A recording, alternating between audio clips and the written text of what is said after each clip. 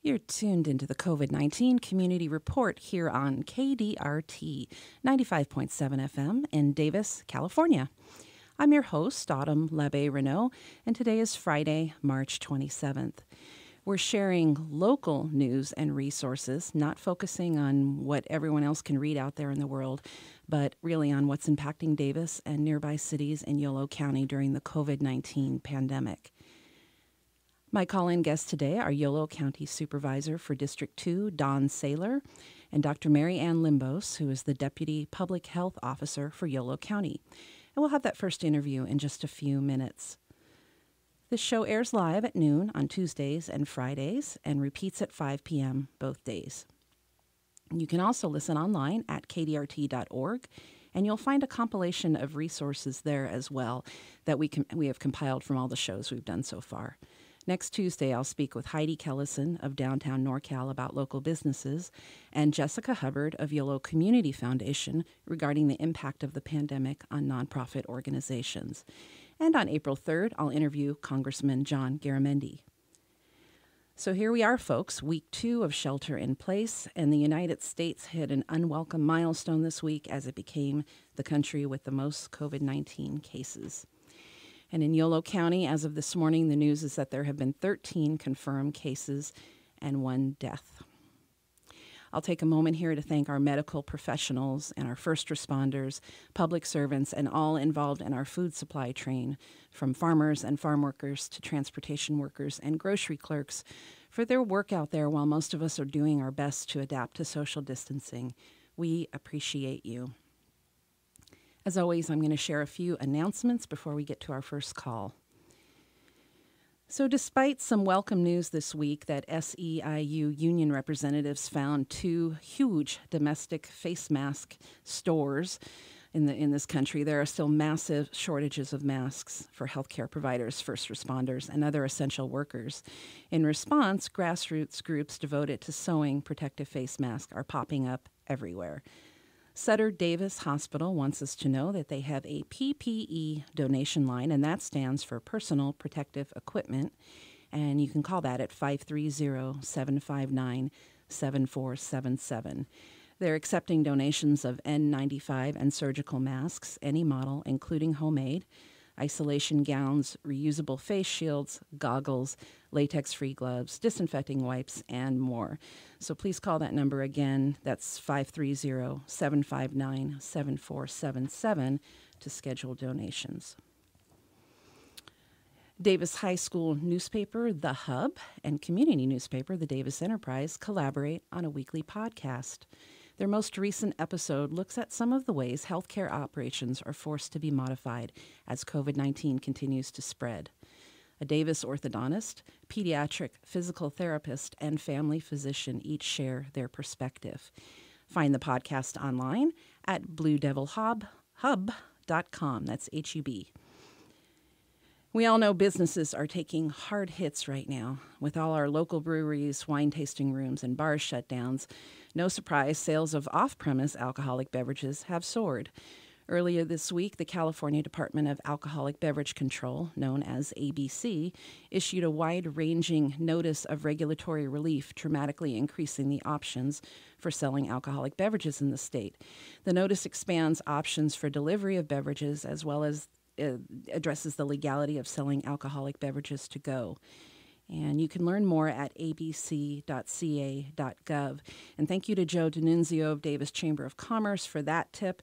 And I'm particularly thinking here of Sudwork Brewing Company, Parkside Bar and Lounge, Woodstock's Pizza, and Blue Note Brewery, all of whom are strong supporters of KDRT. All right, please enjoy a little music while we get set up to talk to Supervisor Saylor. Something I've learned from years of producing local election coverage is just how many services are routed through our county-level government. With an annual budget of nearly $500 million, there's much that happens in Yolo County, including efforts to improve access to health care and address food insecurity, as well as voter registration, tax collection, and more. Here to give us some insight into the county and how it's managing during the pandemic is Yolo County Supervisor for District 2, Don Saylor. Thanks for joining us today. Autumn, thank you so much for this series.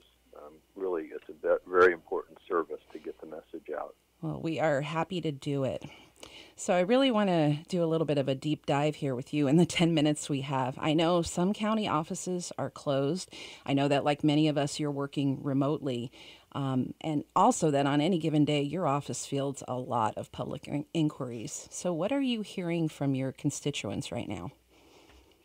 Well, Autumn, I think I'm delighted you're going to have Ann Limbos come on later in the hour in the show to give an update on some of the health issues. I'm sorry to tell you that we just added 2 more confirmed cases. So we now in Yolo County have 13 confirmed cases, and one of those has passed away, sadly. So what's happening with Yolo County is that we are 100% devoted to an emergency operations center that is, I think a lot of people don't know what that means. The emergency operations centers are activated when there's a disaster, emergency, fire, earthquake, flood, or in this case, a public health emergency.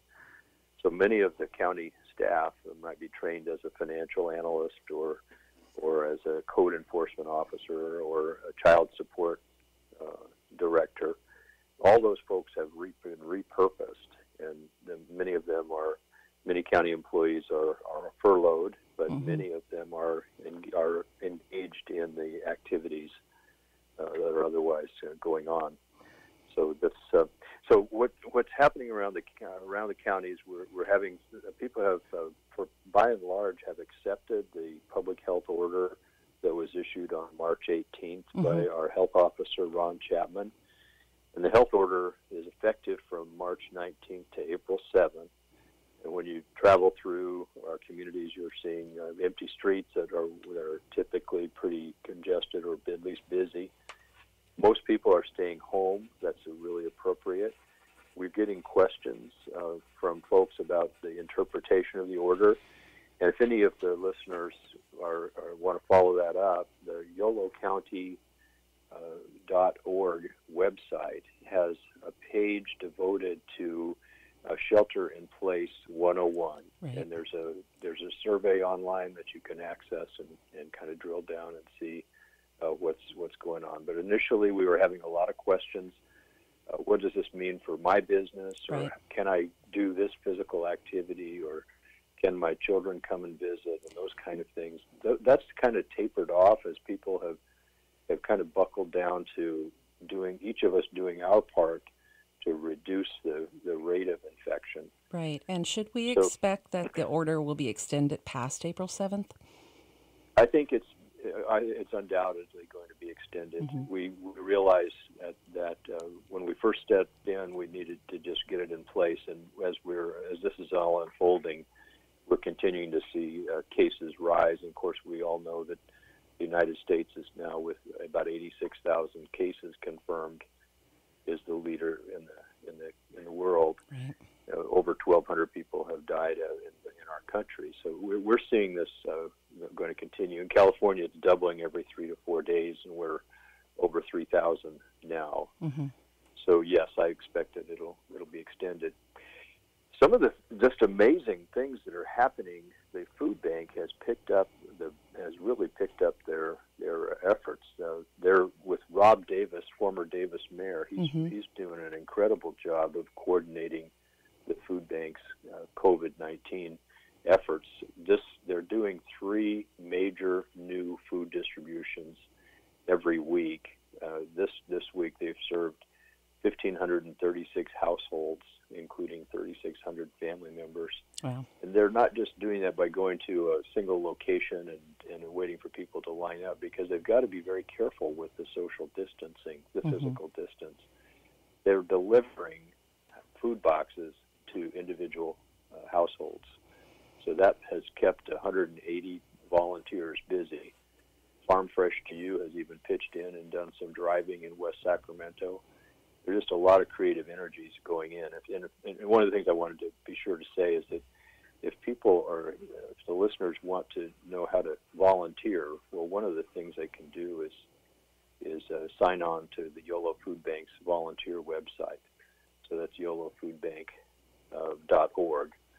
and that'd be a really good place for you to connect. I've been mentioning them on each show. They're really doing yeoman's work out there. And Rob Davis, if you're listening, we were in touch about this early on, but I'm planning to reach out to you to come on the show as well. So how does the county coordinate with the various cities in Yolo County during a time of emergency? Well, it's a hand in glove, actually. There's not a sliver of paper between the efforts of Yolo County and the 4 cities in the county. So the city managers are all involved with the county administrative officer.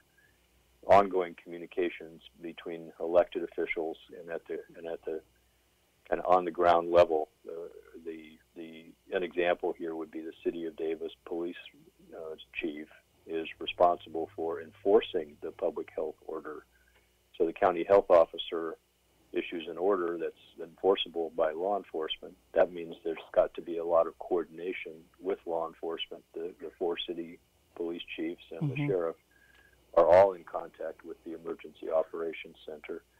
And if you're in Davis and have a question, some of the questions that are coming up now, Autumn, are things like, well, my employer doesn't seem to agree that since we're not an essential business, that I need to come into work. And so what do I do about that? Or I see that across the street there's some kind of an active gathering going on. Isn't that a violation? Or I just am curious about how I'm puzzled with how I can get my medication or something like that. So there's another website inside the City of Davis, policeweb at cityofdavis.org.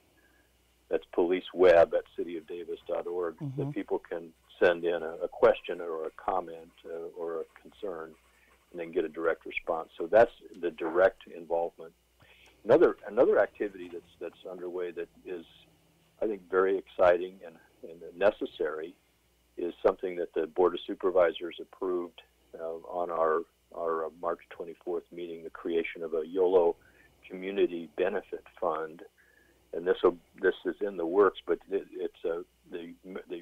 is a collaboration among the Yolo Community Foundation, Yocha Dehi Tribe, several of the larger health systems, and the 4 cities and the chambers of commerce, and the idea, and the county dedicated $250,000 as a seed money.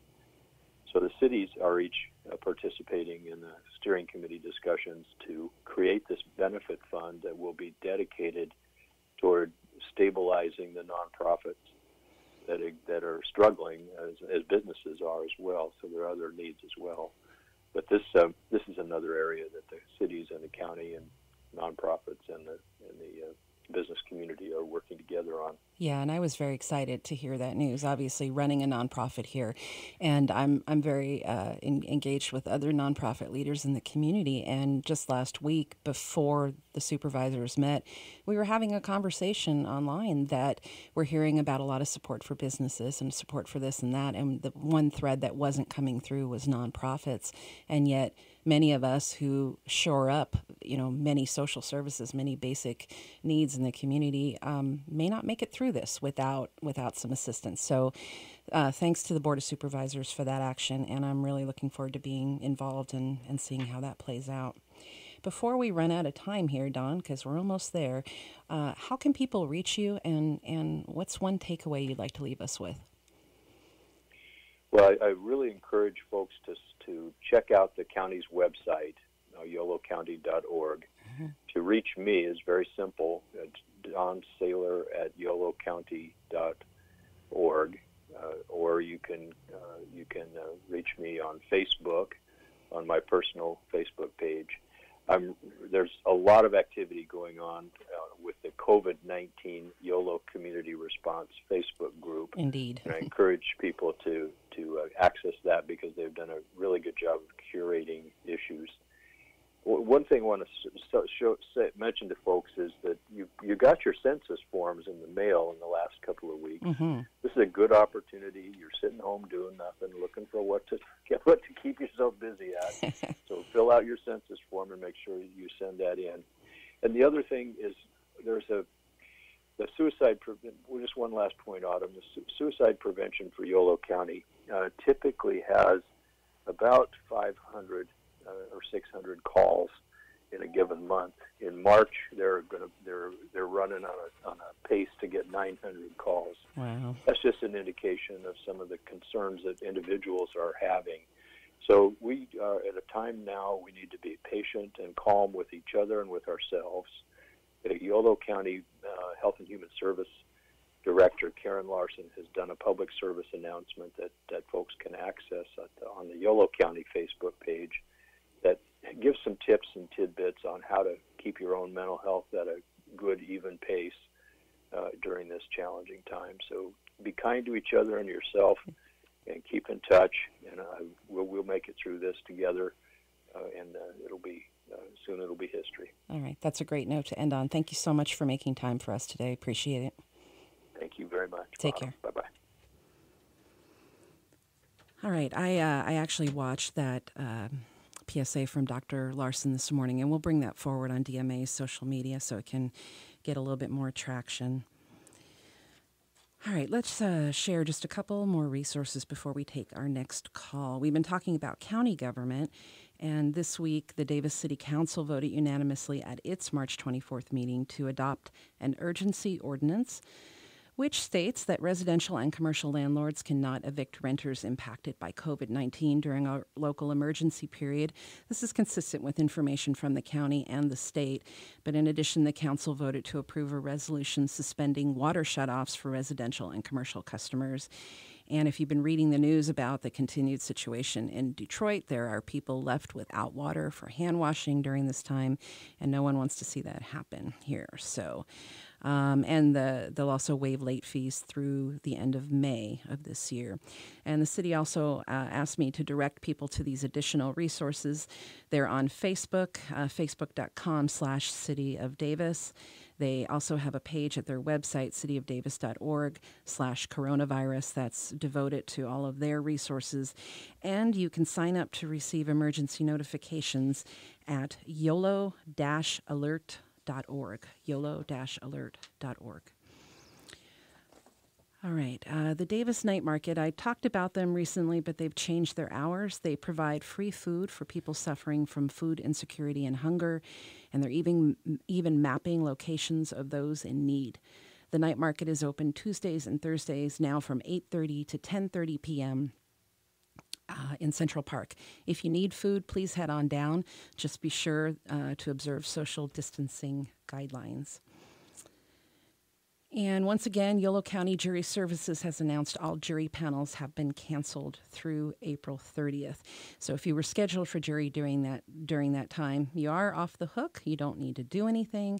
You may be called at a later date. In fact, I think you can probably count on that as they deal with their backlog. And I'm in that group. All right. The Davis Joint Unified School District continues to make breakfast and lunch service available to children under the age of 18 Monday through Friday from 11 a.m. to 1 p.m. at the following school sites: Marguerite Montgomery Elementary, which is on Danbury Street, Harper Junior High on East Covell Boulevard, Davis Senior High on West 14th, and Patwin Elementary on Shasta Drive. Meal packages include lunch for the current day and breakfast for the next morning. And you can learn more about that at djusd.net. And if you've lost income due to COVID-19 or shelter in place, you may be eligible for paid sick leave, family leave, or unemployment insurance. Find out more from the California Labor and Workforce Development Agency's website, labor.ca.gov. All right, we'll take just a brief break as we get ready for our next caller. As Supervisor Saylor mentioned, I want to keep steering listeners to the Yolo Public Health COVID-19 resources, which you'll find spotlighted at yolocounty.org. And with us today is Dr. Ann Limbos, who serves as the Deputy Public Health Officer. Thank you for joining us. Thank you for having me, Autumn. Well, there's a lot of messaging and directive that comes from the state and federal governments, although perhaps not as much as we'd like to see from the CDC at present. Can you help us understand public health's role at the county during this time? Well, we are trying to provide a consistent message, and like you say, there's a lot of different information coming from the federal government and the state. And as much as possible, we try to distill that information into ways that are useful for our community. And we try as much as possible to keep our community updated. We host a weekly call with community partners to provide them the latest information on what is going on with locally as well as nationally. And it sounds like you spoke with Supervisor Saylor about our Yolo County website, which we update daily. So, there are a lot of sources of information. We try, through different media to reach as many people in our community as possible. And we really rely on our community partners and TV and radio programs such as yourself to try to reach those folks that we might not be reaching perhaps with our website. Right. And we're more than happy to help out with that. This morning, I read that the county announced it would begin allowing home delivery on non-essential services in an effort to help boost the local economy. Correct. I'm hoping you can give us more information about that. And what kinds of businesses are we talking about? Well, we realize that this can be a really difficult time for our local businesses, and it's going to be a struggle for some of the smaller ones. So many of them don't fall under the category of essential businesses, but we'd like to support them as much as possible, and at the same time try to keep our residents from going out as much as possible. We're really trying to encourage them to stay home. And so the way we were hoping to accomplish both of these goals is to still allow our non-essential local businesses to continue to provide some of their services to the community by delivery, but still keeping their storefronts closed. So in that way, we're not having our residents go out. They're still staying home, but then our businesses can still provide at least some level of service. So would that include things? I'm trying to get an idea of what sorts of businesses. So, for example, like one of the businesses that was asking was, for example, florist. Can florists stay open? Well, they're not an essential business, but they can still deliver. So a member of the community can't go into a florist to buy their flowers or products, but they can still call, and the florist can still make that delivery to the home. Great. I'm sure that's really welcome news out there for a lot of business owners. And before we run out of time, the question I'm hearing most frequently is, when will testing be more widely available? So what can you tell us about that? Sure. Over the past couple of weeks, we've gotten some commercial labs up and running. So our testing capacity has increased over the past couple of weeks. And because of that, our case counts will continue to go up. And, we've heard that we're hearing that people want more testing, but what the message we want to get across is we want our testing to make sense. And what I mean by that is, when COVID-19 isn't in the community, it's good to have this widespread testing so we can isolate our cases and keep them from spreading disease to the rest of the community. But we're not there anymore. We know COVID-19 is in our community, and it doesn't make sense to test people with mild symptoms and fever, because we would give them the same recommendation whether we know that they're COVID-19 possible or whether we don't know that, and that would be to stay home and self-isolate. And honestly, we would have the same recommendations for people who are asymptomatic, and that recommendation is still to stay home. Right. And wash your hands. Wash your hands, absolutely. Good. All right. I just want to remind people again that you can visit yolocounty.org, and right on the front page, there's a big spotlight with all of the county's resources. And Dr. Limbos, thank you for joining us, and please pass along thanks to Dr. Ron Chapman, too, because before we were isolated, he came in here and did some important programming on this. I certainly will. I'll pass that on to our team. Thank you so much for helping us get the message out. All right. Appreciate your time. Thanks. Bye-bye. Well, you know, it's actually a pleasure to talk to people who are really boots on the ground and making things happen here in the community. And I want to thank everyone who's tuning in. I'm getting some nice comments and feedback on social media, and putting together a local radio show on the COVID-19 crisis was really the most expedient way that we here at Davis Media Access and KDRT could make locally relevant content available. Again, I'm not getting into politics here, and I'm not covering the news that the national news outlets are sharing. I'm really trying to focus on how this impacts our community and what our local resources are. So our staff here at Davis Media Access is hard at work developing options to bring some fresh new local radio and TV programming to our community soon. Some of them will be interactive, all with remote capability. I'll share more soon, and I'll continue connecting with community groups and nonprofits. I'll be back next Tuesday. And from the KDRT studio, I'm Autumn Labbe-Renault, and this has been the COVID-19 Community Report.